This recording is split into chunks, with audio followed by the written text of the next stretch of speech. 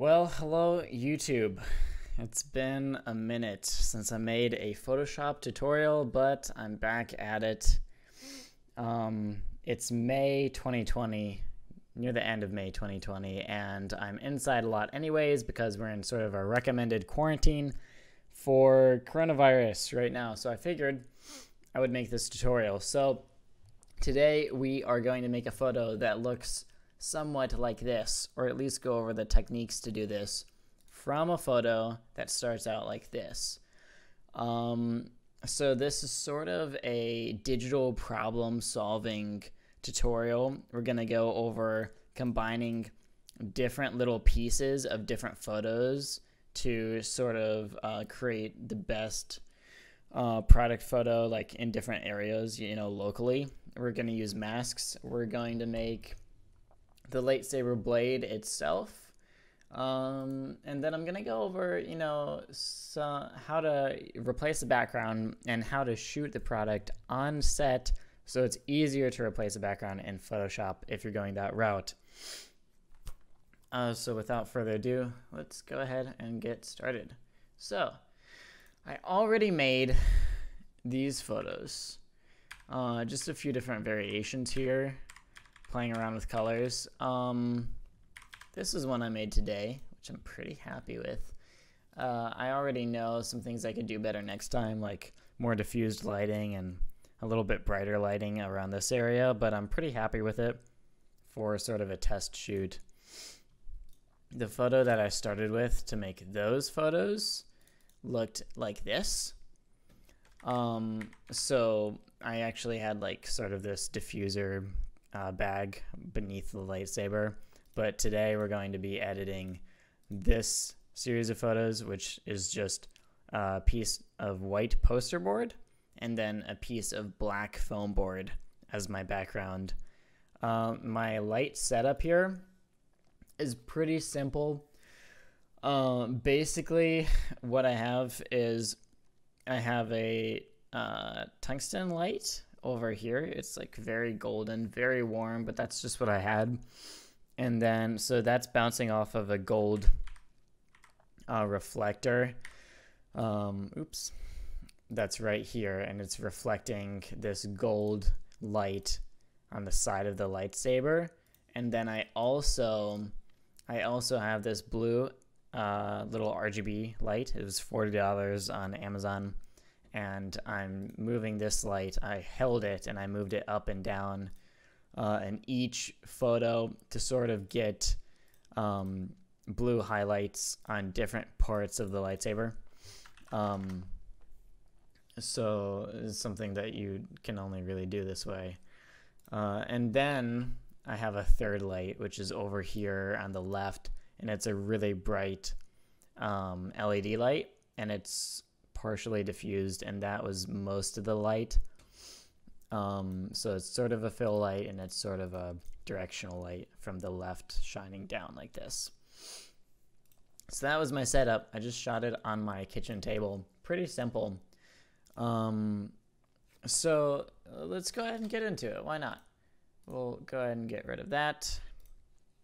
So first off, I got all of these images in here by going to File, Scripts, Load Files into Stack, and then I browsed and I found my files, and then I clicked Attempt to Automatically Align Source Images, and that's where we left off. And then I named over here on my layers, I named the pieces of each layer that I wanted to use. So for example, this photo, I really like how the background looks. I like how this little strip of light looks down here. I like how the left bottom side of the lightsaber looks. So we're gonna use that from this photo. And I'll probably just throw it on the bottom. Let's see. This photo, I liked how this area looks. So for example, what we're gonna do is I'm gonna alt-click on the mask button when I have this photo selected. It's gonna make it invisible. And now with my white brush, I'm gonna go in and I'm going to, on the mask, not on the layer, on the mask, I'm gonna go in and paint the areas that I want to keep from that photo that I have selected. So I just painted in really quick and easy, even using my mouse for this, that area that I want to keep. So now I have this, which I think looks a little bit cooler. It's really up to you, but I like how it looks. So, and obviously these techniques can be applied, by the way, to any product photo shoot that you've done. It doesn't have to be a lightsaber from Star Wars. It doesn't have to be anything. This applies to everything. Okay. Now up here I have a photo where I kind of like how the ground looks actually, so I might save some of that. And then I also liked this strip of light, which gives some definition to sort of this cylindrical shape and some of these details here. So I'm going to go ahead, Alt-click on the mask button down here. And now I'm going to go in with my brush, oops, that's black, with white, and paint in areas that I like. Simple as that. Now, I'm not going to spend a ton of time on this tutorial because I kind of already did this. I'm just showing you guys. But obviously, you want it to look better. You would, zoom way in, use a drawing tablet, and sort of alternate between painting with white and black to get exactly what you want. But again, I'm not spending that much time on this. I don't need it to look perfect. I just want it to look really good for the purposes of this tutorial. If this is going to a client, I would want everything to look flawless because that's how I do it. You hire me to do a job, I'm going to do a good job. That's how it is. All right. So it's looking pretty good. Okay, here we have a photo. Let's see what parts of this we like. I like how the background looks. Ooh, let's see. What if we go back in here and we paint in the floor?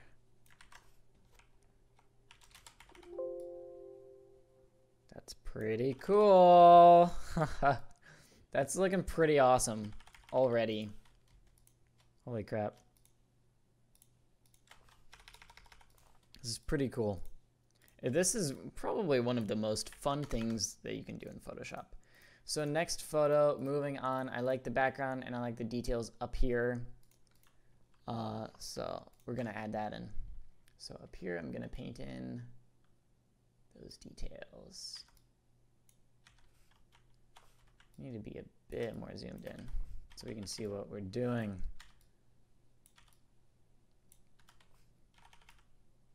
Okay.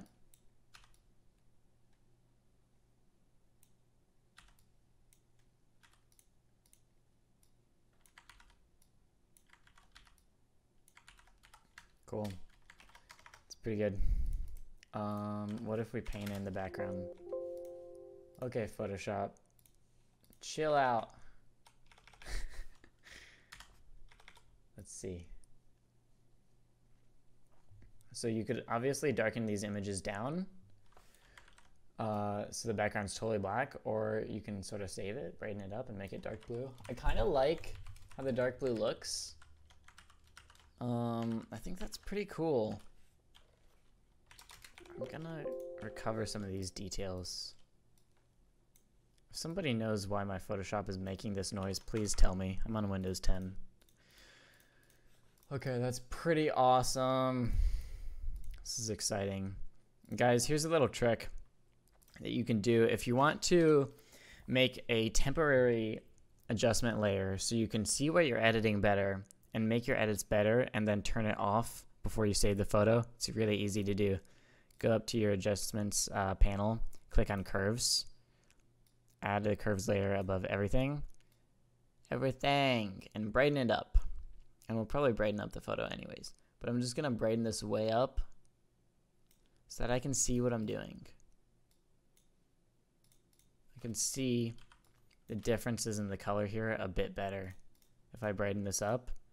So you can see this line here that we don't want, this like blue shape right there. See that? That difference in color? You can't really notice that with the adjustment layer off. So if if you're making a photo, you know, you're professionally editing a photo like this, it's worth taking some time to examine it with a really harsh curves adjustment layer and just see, you know, what you've been sloppy on. So for example, here, I can tell I need to just go in and soften this up a bit.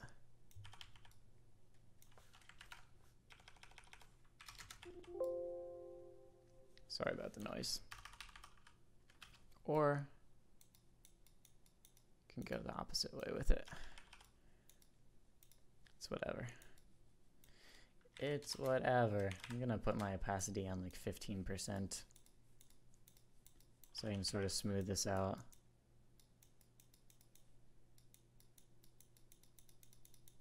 Cool. Yeah, it's looking better. So we were here. Now we're here. Let's look at that without the curves layer on. Oh, we can't do that. Whatever. All right, what's next? Now we have this photo. I like this area. I like the background, and I like the details up here. So with that in mind, sorry. Let's go here, get our white brush, start painting in those details, dog. Okay, so I forgot to align my layers like by hand, so it looks like we're dealing with some alignment issues. I'm gonna try and fix some of that now.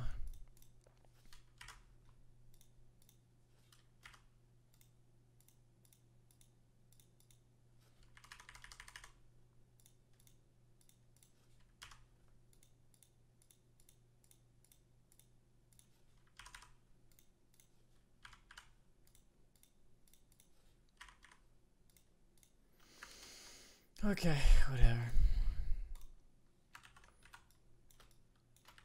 Yeah, it's something that just takes time as well. But we don't have all day when we're filming tutorials. What do you think this is? Perfection? Well, maybe. Maybe. Okay, so now I'm painting in the blue of the background. And if I wanted to be more detailed, I could use the lasso tool, or better yet, the pen tool, and select the area that I'm painting. And it would be, you know, more fine-tuned. But I'm using a soft brush, and this is going on Instagram. You'll see it on your phone, you know? So it doesn't have to be perfect for this specific photo. But this is for a client. Better get it perfect. You better.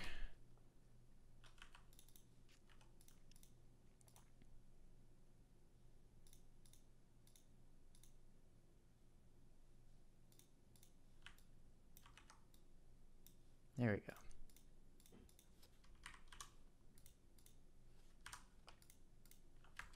Aha! That's the strangest thing I've ever seen.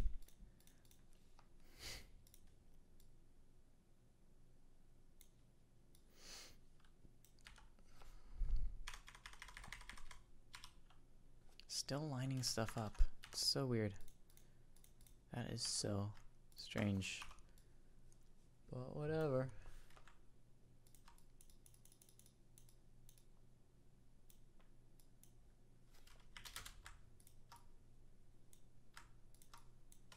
Okay. We're getting there. So let's look at what we have done so far. And I'm going to go ahead and crop in just a little bit to clean this up. Okay. So we didn't use this layer at all. We started with this layer that we liked this part of. Then we added this layer. Pretty cool. That's not quite aligned.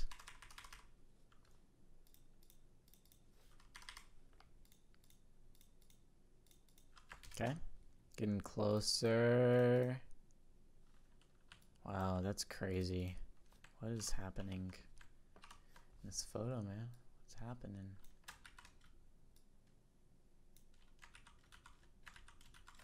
Okay.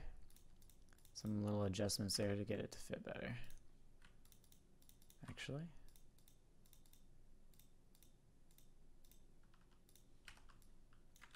This is so strange, guys.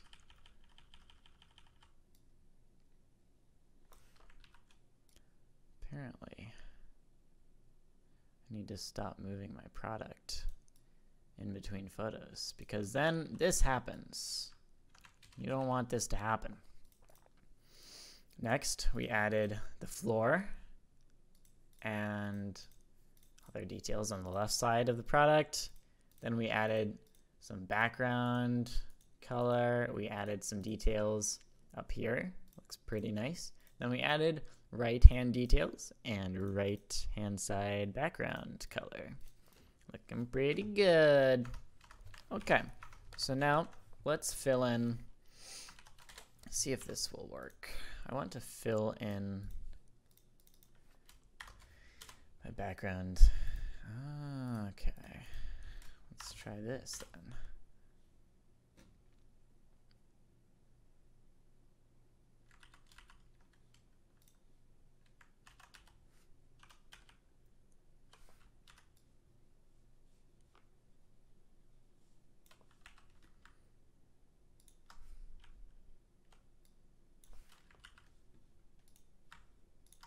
So I'm using the clone stamp tool and the paintbrush tool as well. And I'm just going to fill in the parts of the background that we are missing.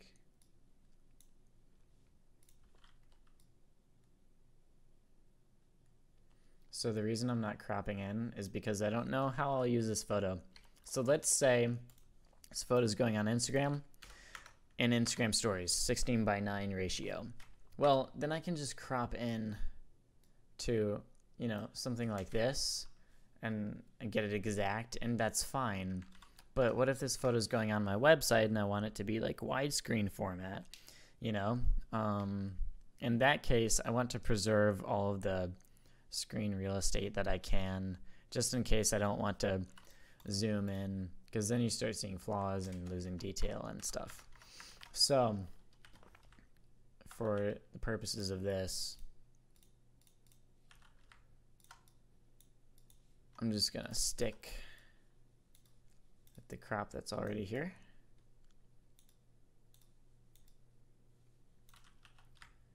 Just do a little painting, make everything look nice and pretty.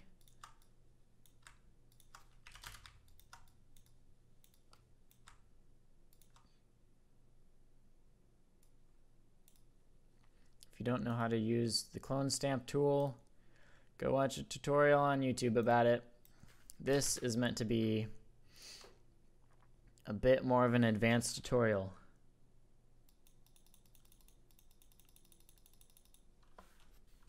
It's just what it is.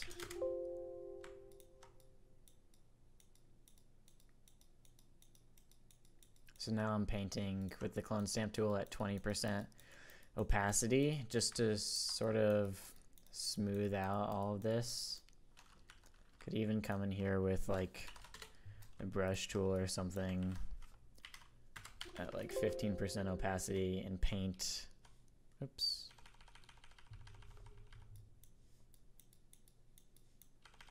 You know, paint something like that just to lighten it up.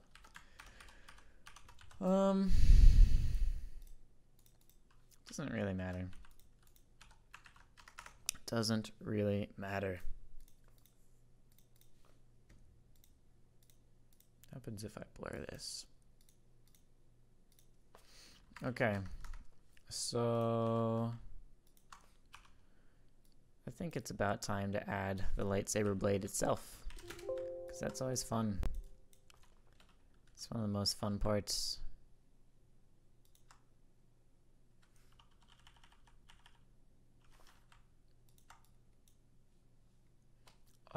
Excuse me, clone stamp tool. What are you doing? What are you doing?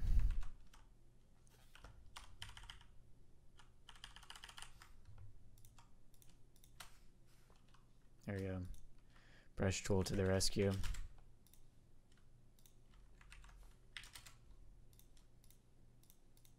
Okay. Good enough for now. So, how do you add a lightsaber? Blade. Well, let's make a new folder and call it Blade. Just to stay organized. Oh, by the way, we can look at our curves layer, see how our edits are looking. You can see, you know, we have some areas to work on. So, new layer, empty. Get the pen tool. Shortcut for that is P. Then put your steak on the oven, stovetop, piping hot. Now, come over here. Draw a straight line.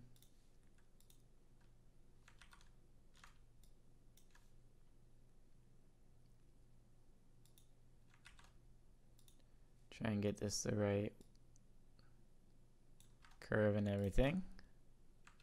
Then we're gonna go over here. Oh, that's not good enough.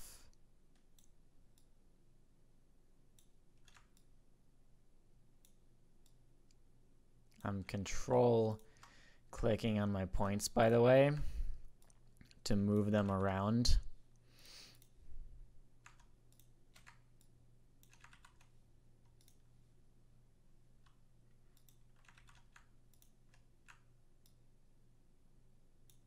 Make sure everything looks perfect. You want this to be really lined up. It's kind of hard to see because we're working with a blue mask on a blue background, so sorry about that. Okay. I think I'll add another point. Control click. Control click. Okay. Go in here, selection, 0 feather, okay. Hit W, hit select and mask. Feather it. Shift the edge. Maybe to 2%. Now, fill it with white. Looking pretty good for our first layer. Go down to effects, outer glow. Pick the color of your lightsaber. I think I want color kind of like that. You can set it to screen or you can set it to linear dodge. I'm going to set mine to screen. We're not done yet. We're just getting started.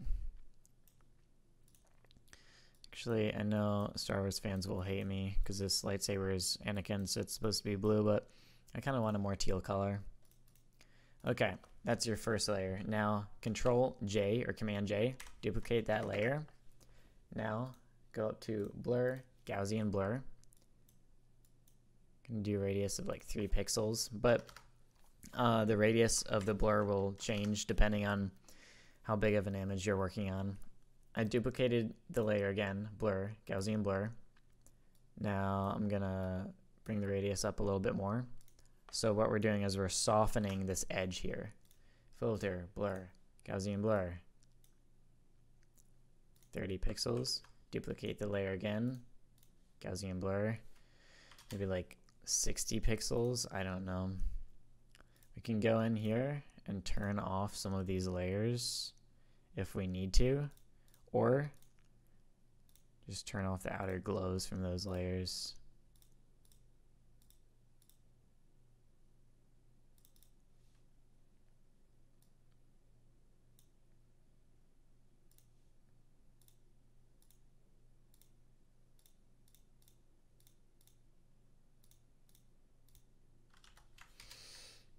Just get it looking good. Use your own judgment. For this one, I'm gonna go outer glow, bring it way up. think actually I'm gonna blur it a lot more. There we go, something like that. I want this one to really fill in the shadows around there. I shut off a couple of these layers so we get a more clean line, because if I add these back in, it doesn't look as clean. So I think I'm gonna leave it like that. That's looking pretty good. You want it to be a little fuzzy, but not too much. Let's see. What next? Next, take a sip of your coffee.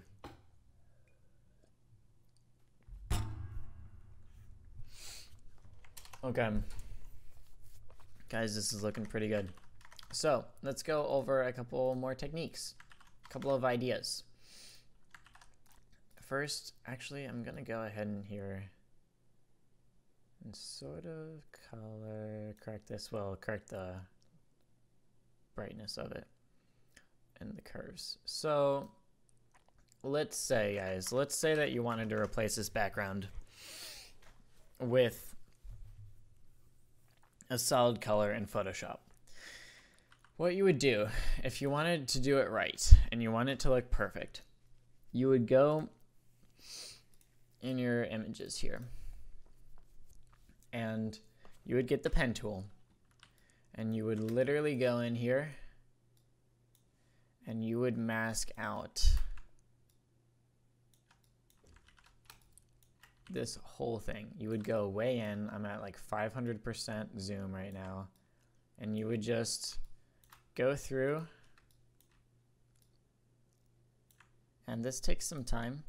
You get better at it as you practice more, and you would literally just go through and mask out each little area. You can use other tools. You can use the lasso tool, but it doesn't give you the same control, you know?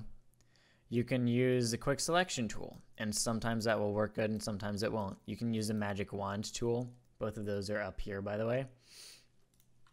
And sometimes they work well and sometimes they don't, but you'll almost always have to go back in and use the pen tool to mask in or out some areas anyways.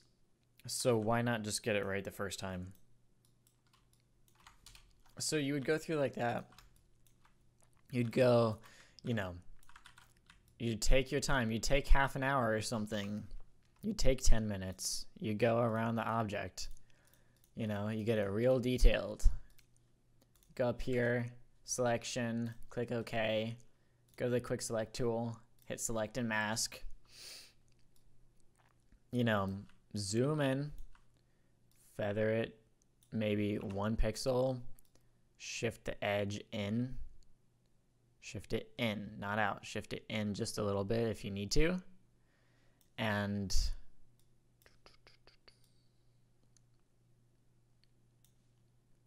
hit, you know, output, new layer with layer mask, whatever.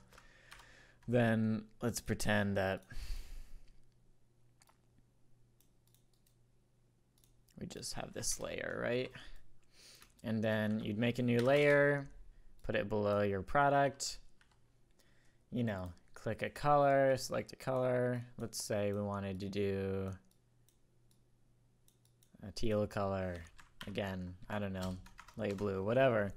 And then you brush it in or you control delete to put the color in the background. This is only going to look good if you take your time and you make it look good. You know, you really have to take your time with it. Let's see, let's go back. Let's go back before we started all of this crap. Okay.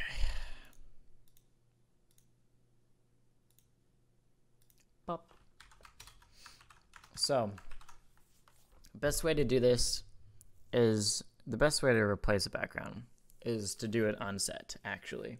If you can, why not just do it on set? So you could have your product in front of 2 walls, or 2 different pieces of poster board, or 2 different backdrops, one on the right side, one on the left side, or however you're going to do it, and take the photo that way. I didn't think to do that when I was on set, but you live and you learn. But that way you skip all of the Photoshop, right? And you just do this process that we already did with like the light painting or whatever.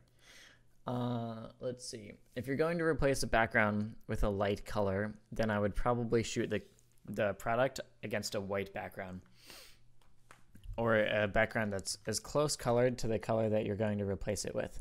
So if you're replacing it with dark green, maybe shoot it on dark gray, because that's going to give you the most flexibility in Photoshop. And if you make mistakes, you won't see them as easily.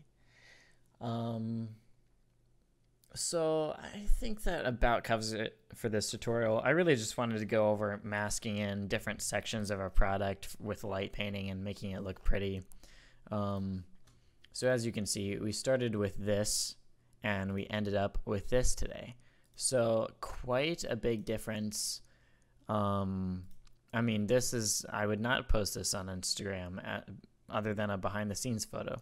This definitely look really nice on my Instagram once I clean up the background a little bit more. It would also be pretty easy at this point to come in here with the brush tool and just, whoops.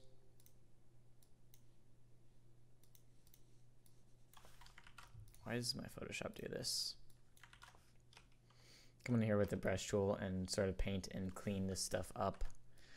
Clean up the background a little bit and flatten out some of these like weird shadows in the background and stuff like that. Let's see, maybe like 15%.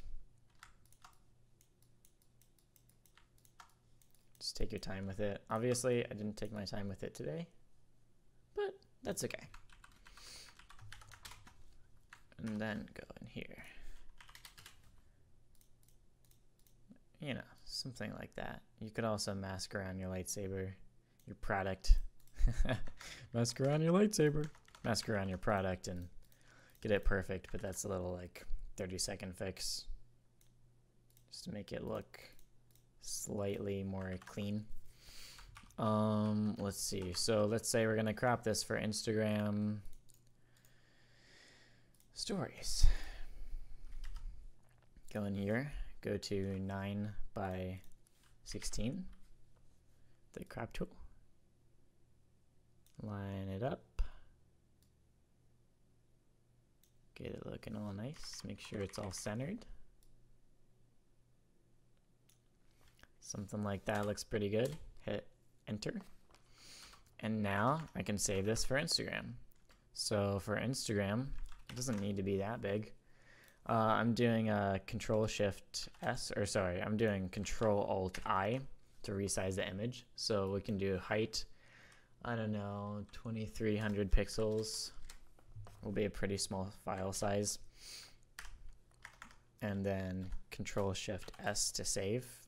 Now I notice there's some more problems in here. We would also need to go in and fix all of these like little specks of dust or whatever this is. What I would do for that is create a new layer like I just did, hit J to bring up the spot, what's it called? I forget. Spot healing brush tool, and then just go through and paint all of the areas that need to be fixed. You can also use the clone stamp tool, and I will use both of these tools. I use a mix of both of them. Sometimes this tool is faster than the clone stamp tool, but the clone stamp tool gives you more manual control over these little areas that you're fixing. So sometimes you'll need to use that. By the way, if you don't have a drawing tablet, that is one of the most necessary purchases, I would say. If you spend a lot of time in Photoshop, it will really help you to speed up your workflow. So I would recommend doing that. Also, make this clone stamp layer above or below your curves and everything, or else you'll make the mistake that I just made, and it will get weird if you start rearranging your layers around. Hope that makes sense. But, you know, whatever. You always have to make at least 20 mistakes in a tutorial, or else it doesn't count. So, I think I've rambled long enough. You guys get the gist. If you have any questions, hit me up at joshinthestudio at Instagram, or I will put a link in the video description as well. Also, if you have a business inquiry, Instagram honestly is still the best way to reach me, but you can also check out my website at joshuabatesphotography.com. Yeah, thank you guys for watching. See you in the next video. Peace.